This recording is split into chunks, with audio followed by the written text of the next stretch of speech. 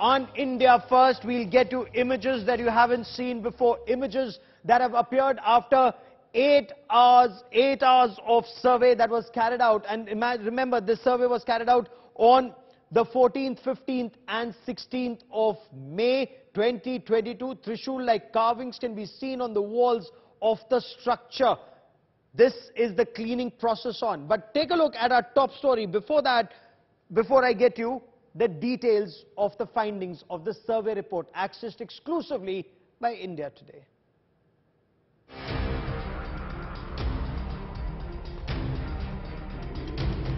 Gyanvapi Mosque case, is it a mandir or a masjid?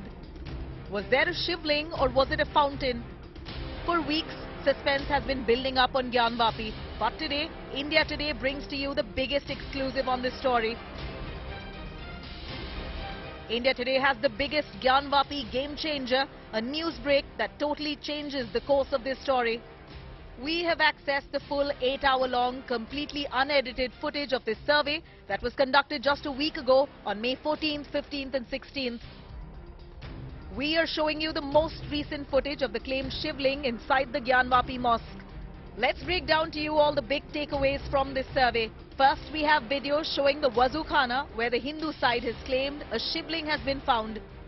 Now here's what the survey team found within the wazukhana. Once the water was drained out, the claimed Shivling was found, and add to that, you can see a structure on top of this claimed Shivling made with concrete.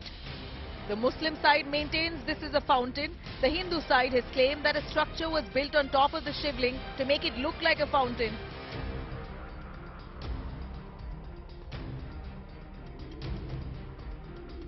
Not just the Shivling, while scanning the 8-hour-long footage, we also saw carvings on the mosque's walls.